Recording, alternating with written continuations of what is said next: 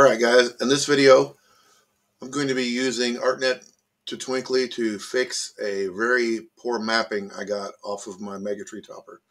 As you can see in the photo, it is perfectly round and it's got straight lines on it, but as you can see from the mapping it didn't.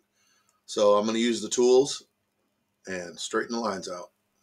Let's get started.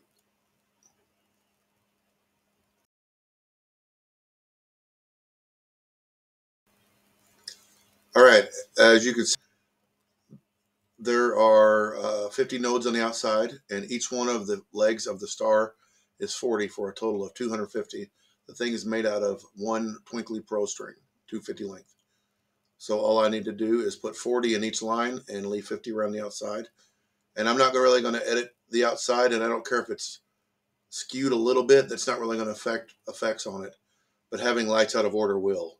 So we're going to fix those.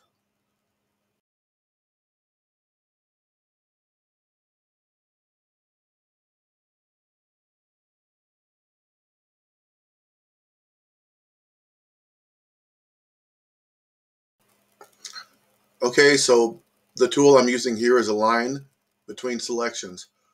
So the way that one works is you select two different nodes and it will automatically make a straight line of everything that is sequentially in the string between them.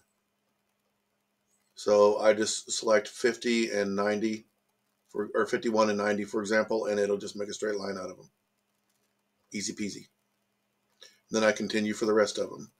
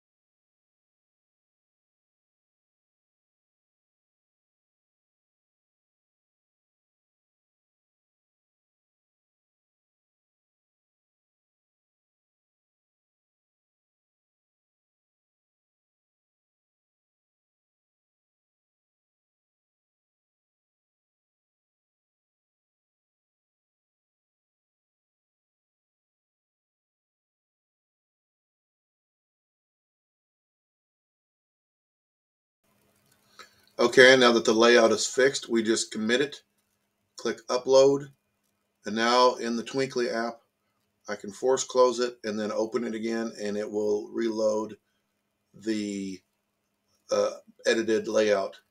You may have to log out on Android. I haven't tested that lately, but force closing isn't all that's necessary on iOS.